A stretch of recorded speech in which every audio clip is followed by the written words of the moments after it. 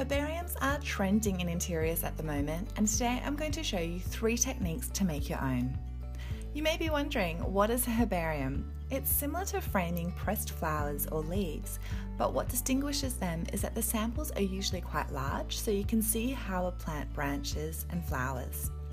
They also generally have a scientific label with information such as the plant name, where and when it was collected, and by whom.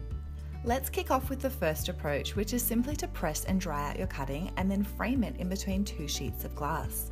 I didn't have to use any glue to secure it in place because this frame from the reject shop is quite secure, but you may need to use a few spots of glue. And don't forget to add your label.